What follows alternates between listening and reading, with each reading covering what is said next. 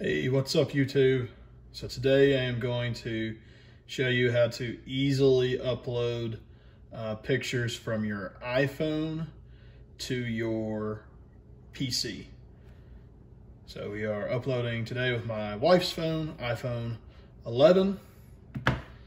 And if you've tried that before, you may have encountered when you try to do the standard import on the Photos app for Windows. Let me show you what you might be getting.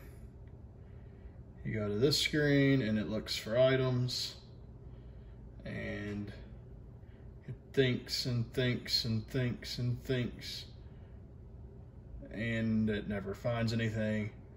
Or a variation of this is you will get a error message that says there's no device found. So not sure why this is. Seems that just the iPhone and the PC are not communicating well.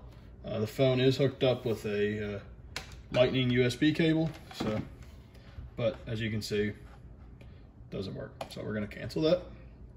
And what I'm going to show you here is how to do this quickly and easily. So you want to locate. Got iTunes up as well. Locate the file folder, and what you're going to locate is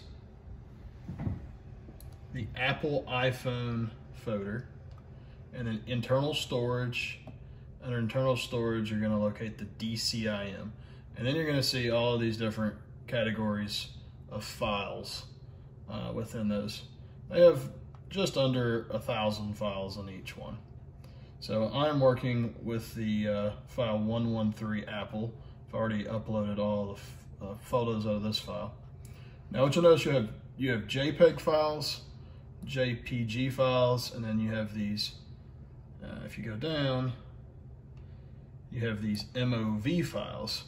Now if you use the live photo functionality on your iPhone, that's where you're getting these separate MOV files that have that short video clip from the live. So for the purposes of today's video, I'm just going to use the standard JPEG files. You'll also have these AAE files.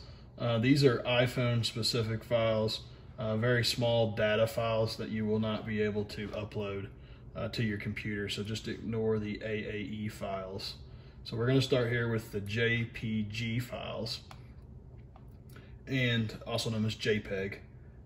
And I like to upload these all by date to keep it very nice and organized and clean. So first up, so we are working on August 2020 photos. I've already made a folder over here in the format that I like, 2020-08. So very simple here on easy way to select these. Oh, also very important too. So you have different options here as far as how you can view the files.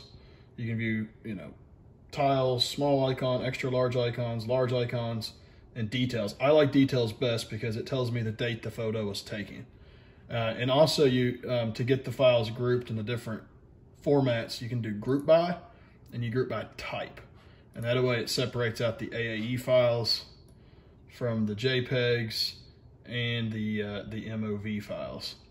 So we're starting with the JPEGs.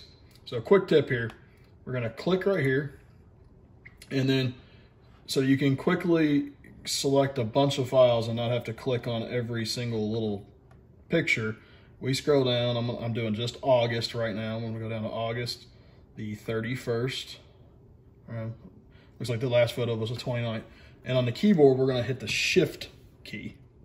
Shift, and we're gonna go right there. It's gonna select every one of those. Isn't that beautiful? Look at that, beautiful. And now what we're gonna do is we're gonna just left click on our mouse, and we're gonna drag this over to the photo, or the file I should say, that we want to copy that into. So we're doing the August 2020. It's got 296 photos. We're gonna drop it. It's gonna pop up here that's copying those over. And it'll take a couple of, a few minutes just to move those over. But this is the easy workaround. when your Photos app is not working on your PC. Hope you all find this video to be helpful. Until next time, thanks for watching. Give me a like if you enjoyed this video. Thanks a lot.